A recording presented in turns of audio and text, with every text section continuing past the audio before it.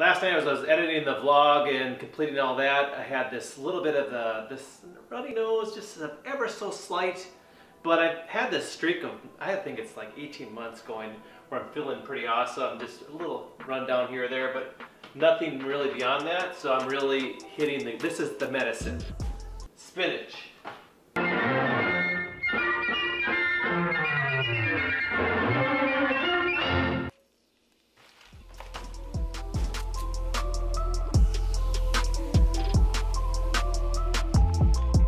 Friday, cold outside, and a holiday on Monday, the Veterans Day, like a bank holiday. It's feeling pretty slow. I feel like everyone's out of the office today, but I'm going to try to get a little bit more work done and then move into the night.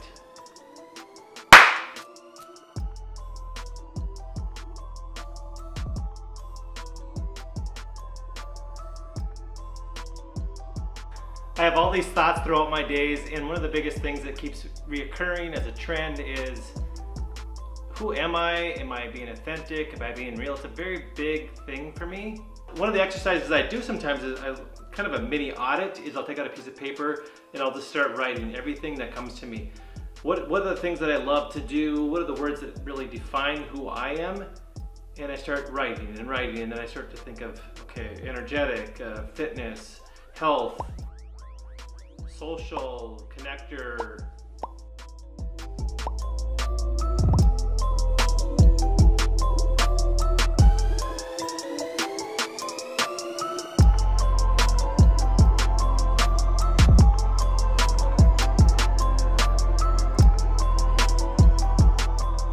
I could go on and on, but the trend is all these words, you start to see them all in a list, and you see the patterns, and if you can put them into little groups, you start to really understand who you are. And when you understand who you are, you can be fully aware, and you're not so afraid of being alone, or when you are alone, you feel stronger. Even though in my case, I'm more extroverted, I still need both, and when I'm not afraid to be alone, and actually I'm very confident with being alone.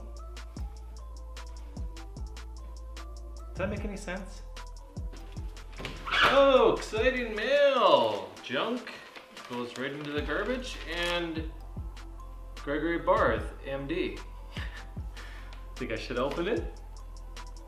Obviously that's not me, I'm not the doctor, but there is one in town. I did get invited to a wedding by mistake one time for the same guy. A really nice wedding. I should have went. I ended up reaching out to the bride and groom, and they laughed and they said, "Oh yeah, you should have done it." I don't know. Sometimes in life, you look back and you wonder, why didn't I do that? That would have been so fun. Wedding crashers. Little change of plans. I got myself hot dates. I'm gonna get myself ready and head on over there, and we're gonna have some dinner, which is right down the block. Whoa, I'm definitely feeling the cold. Can you sense the pattern in this vlog of self-exploration and learning new things, adventure, trying to push yourself to become better? I'm feeling it. I'm feeling that so far. That does align with what I believe. Crack it so the light comes on. All right, let's go, Erica.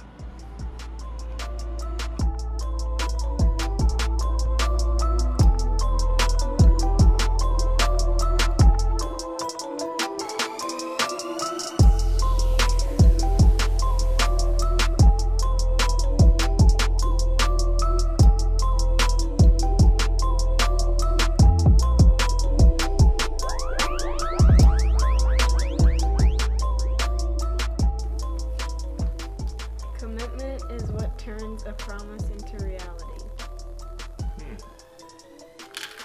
That makes sense. So you don't really care. You just want to have the cookie.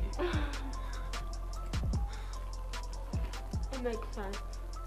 I'm sensing I might have a little vlogging issue this winter since it's so dark out. There's not a lot of light anywhere.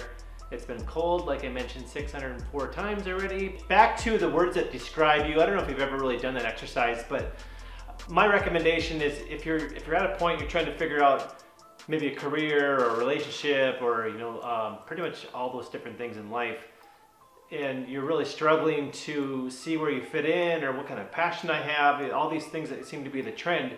If you don't know who you are, that's that's a hard part.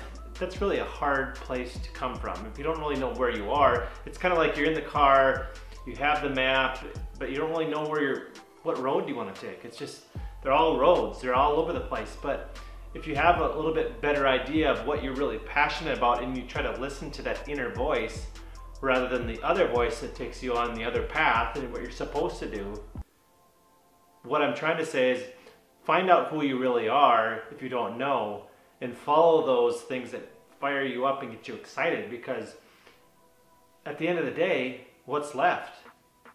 We don't want to go through our lives dreading things and have tos, and because someone else said we should.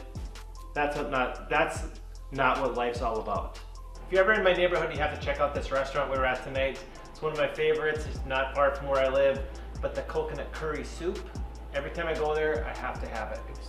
It just was a perfect meal for the day, a little bit of tea for this little scratchiness and everything going on here, but now a little editing going on for this crazy Friday night of mine, and then continuing on tomorrow, I think I'm gonna start tackling some of my project for No Small November, the garage. It's so cold, I need to get this garage and studio figured out, ready to roll.